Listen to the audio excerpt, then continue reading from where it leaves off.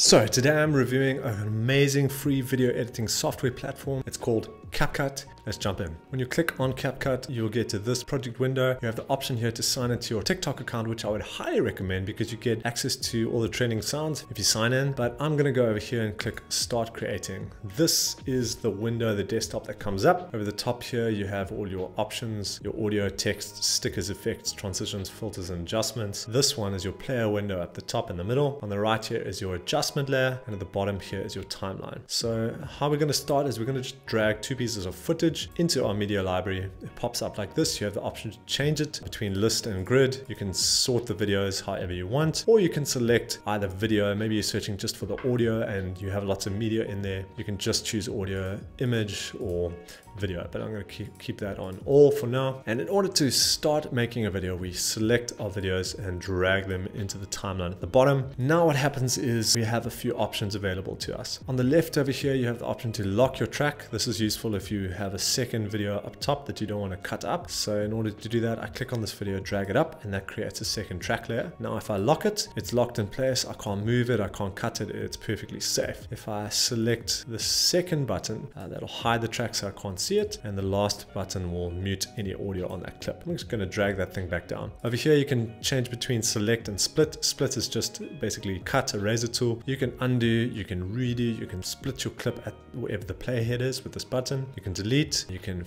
add a freeze frame in at that section. You can also play your video in reverse. You can also flip horizontal. You have the option to rotate. It does rotate at 90-degree increments, but if you click on it and come up to this button, click and hold, you can spin and change to any rotation that you want. And then you also have the option to crop. So if I want to zoom in maybe just on his glasses and I hit confirm, now the video is going to be nice and close. And then just above the timeline on the right here, we have the option to record, so we can put some audio over our video. Maybe we're doing a tutorial and we need to do some audio. I'll just click record. Hey, test. Well, sorry, 3, 2, 1. Hey guys, testing 1, 2. This is my MacBook audio microphone, but wanting to see what it sounds like. I'll stop, and nice thing, it adds it straight into your project right at the bottom, and I'll play. Hey guys, testing 1, 2. This is my MacBook audio microphone. It's not the best audio, but you do have the option to select a proper microphone if you have. I was just showing you as an example what it does. Then if you go over here, you can turn off your track magnet. That basically track magnet will push the videos next to each other if there's a gap in between. So if I click that, they'll basically snap into place. This option is to turn on snapping and linkage, as well as turn off the preview axis. And then you have the options here to zoom in and out. You can also use your minus key and your plus key on your keyboard to zoom in or out as a keyboard shortcut. Now if I select a video by clicking on it and I come up to the top right, we have all of these options. We can select our video, the speed, animation, tracking, and adjustment. If I start at the video tab, there are some more tabs underneath that. So we start at the basic one. This allows you to change your position and your scale. So I can pull this thing up, scale in or out, and I can change my position on the x-axis, on the y-axis. I can also use rotation. I can pull this little button and change my rotation. Then we have the options for blend modes. They have quite a few blend modes available over there. You can change your opacity by dragging this down or up. Then you have the option to stabilize your footage. I don't need to because my footage is pretty stable. Then if we move up to the top and move to cutout, this gives you some options to select a chroma key, so we can select a color on this video. Maybe it's the blues that we want to select, and it's selected all those blues, and we can pull those blues out if we want. But what I've found is the chroma key is not as good as the auto cutout, which will basically search for your subject or object and cut out the background. And let's see quickly how this one does. I mean, not the best. It's pretty hard in this case because this cat is moving so much. For anybody who's using, I don't know, making some sort of TikTok videos, reactions, and they want to have the subject in the foreground and cut out the background, they would use this option. That's the one that you'd use. So I'm just going to turn that off. And they have mask options. The mask options are very, very basic, but you do have this little button here. If you pull on it, it changes your feather, which you can also change down here. You can change your rotation and your positioning, and it's just unselect that. And then you can enhance with faces. You have all these options to add makeup and that kind of stuff, which I'm not going to go into detail right now. So what I did want to mention is you have the option to add a keyframe. So if we go to the start of our video, we can add scale, position, keyframe for all of them. And let's go to the end of our video and let's scale up to 240%. And now if we play through our video, we have a scale that runs through. If you do want to find out where those keyframes are, they become these little diamonds on your timeline, so I can select and jump to whichever keyframe I want in order to change. Unfortunately, you can't click and drag your keyframes into new positions. You can only click on them in order to change the settings up here, but that's okay. So I'm just going to take out those keyframes for now, which is great. They've got some basic keyframing, which a lot of free video editing platforms don't actually have. So that's a one-up on CapCut already. You have a speed option, so you can select how fast you want your video to be. 2% all the way up to 100% goes really fast. Also, you can select the option here to change the voice tone. If it goes up, the audio will sometimes go really squeaky because it's going really fast, so you can select that. And then you have the curve option here, which is basically a speed ramp. So if I do a jump cut, play through this video, at this point it's going to speed up and then slow down again. So they have some basic templates, but you can also select your own ones by customizing and changing stuff over there. Then animations is basically your ins and outs are transitions. So I can add a fade in on the beginning because I'm on the in tab, and that'll add a fade into my video. And on the out tab, I could keep it easy and just add a fade out going into the next one. And then a combo option 2 at the top over here. And then we have tracking, which I'm not going to go into, but you can do some motion tracking. And they have some really cool adjustments. You can add a lot to your videos. You can change your temperatures, your hues, saturations, your brightness, contrast, highlights, all of the stuff. It's all free, all of available. Also the HSL options. So if we want to change all of our blues or maybe the pinks in this video. So I'll click pinks. There's a lot of pink on his skin and I want to bring that color down. I would just drag the saturation down and just has less pink in it. So a really great option over there. Right, so what we want to do now is just add some audio, show you how you can add audio to this. So you come up to the audio tab over here, and these are some sounds from TikTok. Seems pretty cool. And I just click add to track, and that's going to come up under our video. So we play through. Audio is added on top of that. You have the options, you have sound effects. You can also search for different sound effects. Same thing, add to track, and that'll add the sound effect to the bottom. Unfortunately, it keeps adding it underneath, so I prefer to have my audio right at the bottom with my sound effects above, and you can just change that however you want. And that's pretty easy how you would add music into your videos. This is why I would sign in with TikTok, because you get access to trending sounds. So I would definitely do that. And then if you select your audio at the bottom here and come up to the top, you have the options to have a fade in, have it fade in for however long you want. And if as you drag in, you can see at the bottom there it adds a fade and gradually fades in for you to see how long that would be. You have the option for noise reduction or some effects onto some of these. Some of these are pretty ridiculous. I'm not going to go into these right now. And then you can also speed up your audio, but I'm not going to go into too much of those details. What I do want to show you is how to add some cool titles, effects, and transitions, because those would be most of the things that video editors would use. If you go to your text tab, you have the option to add some default text. This is just basic, boring text right in the middle, but we can change it to whatever we want. So let's change it to this option, and we can change our size, our style, we can change the color. There's a few presets over there, and it gives you the options to align, change your rotation, your position, scale, your blend, your opacity for the text. But then you can also add a stroke, a background. So if you want to add different color backgrounds, you can make them with rounded edges or not. You can change the width, also add a shadow to your text. So you've got tons of options here in order to play with your title. So even though I joked about being boring, you do have the options in order to make it a bit more dynamic. So you get access to that by clicking on your title over here, and then you have access to this panel. But I'm just going to delete that. They do have some, they call them effects. They kind of look like 90s Microsoft Word art effects, not very cool. But if you come down to text templates, these are some of the great ones. So you can add a like button for social media, fire, and a lightning one, and we can just put them side by side. We click on this text here, we can change it to whatever we want. So we can change it to subscribe to the channel. Do that, or whatever else you want. I mean, no pressure. So that's how you change titles. Really, really easy and simple. And they just got a whole bunch over here, like a very, very big library.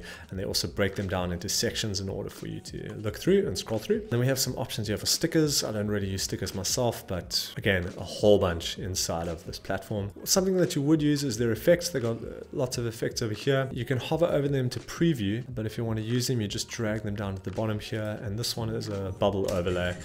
And if you wanted to go across the whole video, you just drag the end and you can select the length. So we got some cool bubbles on our cat, because why not, you know? Those are effects. They also have some body effects options, so you can, if you want a mosaic on a face, it'll basically pick up a face and add these effects onto the face, but this is a cat, so it won't unfortunately pick it up. Let's move on to the transitions, because they have some really great transitions. If you come down here, these are all the transitions, but they're also broken up into different effects over here. So we can select any one that we want. Let's just do some random one. Okay, let's just do dissolve. If we click on it and we say add track, it puts it in between your tracks immediately. But if you zoom in, you can come in and change them how you want it. If you want to make it longer, we just click on the ends and drag them apart, and now it's even longer. That is like really cool for a free effect. That's like almost instant, one click, very, very easy to do. You can also select transition over there and choose the duration up here if you want to drag it out. Then there are also some filters. If you click on them, it'll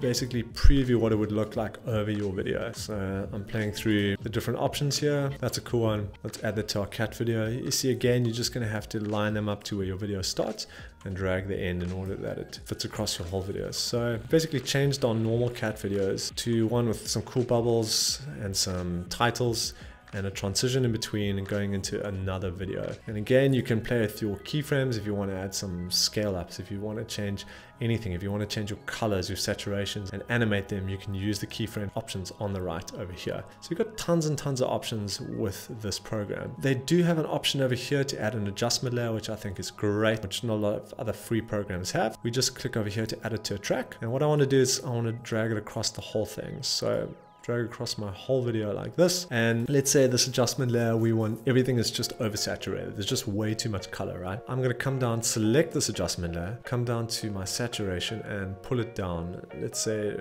down to there, because everything is just too much for me right now. And that's pull the saturation down on everything. You might not see it now, but if I pull my plate over here and turn this off, it does actually do something. But the great thing about changing your adjustment layer is that anything underneath it is affected, but the adjustments don't affect the original video. So if I turn this adjustment layer off, my video is still there, fully intact. Nothing has been done. I haven't changed my saturation on this actual video. It's only been changed on my adjustment layer. And if I turn it back on, it only affects the adjustment layer, but everything underneath that adjustment layer. So adjustment layers are just a great way in order to, right at the end, if you want to do a basic color grade, you just put all your color grading onto your adjustment layer right at the end or at the beginning, whatever you want to do it. Now we have our beautiful video with our music, with our wonderful titles, our bubble overlays, great, beautiful transition in it with some amazing filters on top. And you're really inspired, your friends are inspired by a beautiful video that you've made. You're going to change the world with this video. But it's still stuck on a computer and you don't know what to do. Well, really, really easy. If you want to export it, you just come up to this button at the top over here. But before I show you that, I've got to show you one thing. Is on this video option, on this player option, there's a button here that says original. If you want to change your aspect ratio instantly, you click on this button and you have the option to change it to different aspect ratios. So let's say you're making this video, but you also want to make it for TikTok in a vertical format. You would just click this button and it changes everything to vertical. Fortunately, it doesn't fit everything to scale. So you are going to have to go to each video and scale it up accordingly. So I would go into this video and pull down on the video in order to scale it up. That's just a cool option that they have there in order to change your aspect ratio instantly. Now, if you want to export, you just come up to the top over here and you click on the export button and you can change your title to whatever you want. This is where you want to save it. You have the option to choose your resolution. The great thing is CapCut goes all the way up to 4K. You can choose your bitrate, your codec, your format, your frame rates, and then you just click export, and it's going to export a great video in HD quality as well as no watermarks. And guys, I've made a few videos on these type of free video editing platforms. The problem with most of them is they get to a point where you have to pay in order to use some really basic, needed, fundamental functionality like exporting a video or keyframes, just many things where you just have to pay in order to use the full functionality of things. I have found with CapCut that you don't have to do this. They literally have every everything on here for free. I found that Clipchamp is probably the closest that you get in order to a great free video editing platform. The only thing with Clipchamp is that it's very social media orientated. So if you're a social media manager or making social media videos, it is a great option because you can make quick videos. They have amazing templates. However, CapCut is different in the sense that it can do that really easily because it has a lot of templates ready made for you, but it also has the option to do any sort of other video editing style that you want to do. I mean, I use Premiere Pro as a professional video editor every single day of my life, and this would be the closest that you get to Premiere Pro, to be really honest, at a free basic level. Sure, Premiere Pro's got a lot more power and can do a lot more things, but for someone who's starting out as a video editor who doesn't want to spend any money and wants to get the most functionality, I would say you cannot go wrong with CapCut. I've given other platforms 9 out of 10 because they're really good, but I would say CapCut is 10 out of 10. Okay, now I'm going to change that because there's going to be some person in the comments who says, yeah, but what about this? What about that? So let's just say 9.5, right? Just to make up for something that I've missed, which I probably missed. 9.5. Honestly, guys, if you're starting out, this is the platform to start out. You can't go wrong. It is so basic, so well laid out, so simple. A lot of the stuff is just one click in order to create really good looking footage. You can't go wrong with this platform. But if you are a bit skeptical and you don't believe me about CapCut and you want to compare it to some other free video editing platforms that are out there, I've made a video about that and you can check that one out over there.